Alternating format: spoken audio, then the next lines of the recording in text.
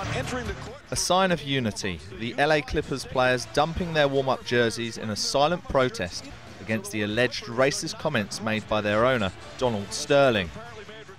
The players also wore black armbands and black socks in their 118-97 playoff defeat at the Golden State Warriors.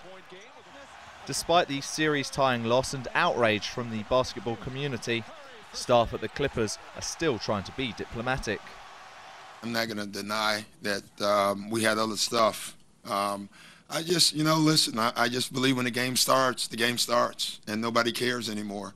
I believe everybody was affected by what took place. I don't believe it was just the Clippers.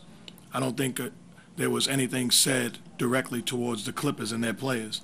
I think it was insulting to all of us. 80-year-old Sterling is alleged to have criticised a female friend for posting pictures of herself online with black men, including basketball legend Magic Johnson. Johnson's called for the NBA Commissioner Adam Silver to oust Sterling from the league. He's got to come down hard. He shouldn't own a team anymore. And he should stand up and say, I don't want to own a team anymore, especially when you have African Americans renting his apartments, coming to the games, and playing for him, and coaching for him.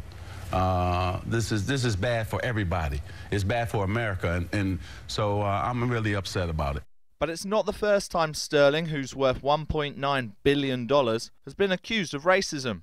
There was a lawsuit by his former general manager, Elgin Baylor, in which he alleged that Sterling said that he wanted a plantation mentality with poor blacks from the South working for a white coach. There's a story about how when he was interviewing Raleigh Massimino for a job many years ago in the 80s, that he walked in inebriated with a woman on his arm who was also not his wife and said, I want to know how you're going to handle these N-word. The Clippers have sold out their arena for 137 straight games.